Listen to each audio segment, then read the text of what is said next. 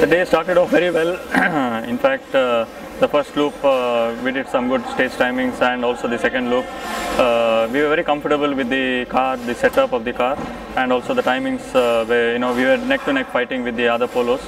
But unfortunately, in the Triple S, just when we started the stage, rainfall, there was heavy, massive rainfall, so we barely could see 10-20 meters ahead.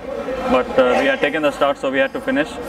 We lost about 6-7 seconds to our competitor. So now we are running second. Otherwise, we were in the lead. Yeah. It's a very good day for us.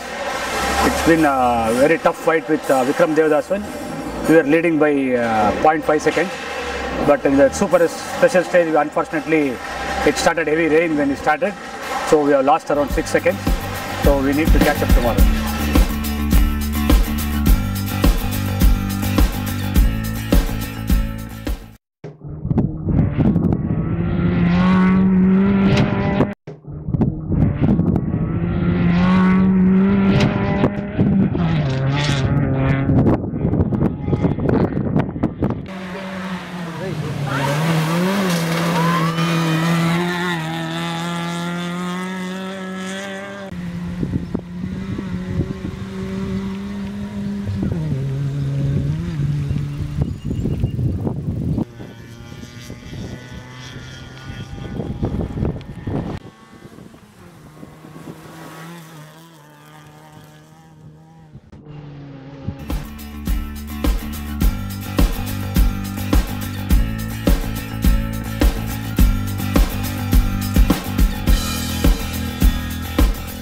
Very good. In fact, we were about 6 seconds behind starting leg 2 today.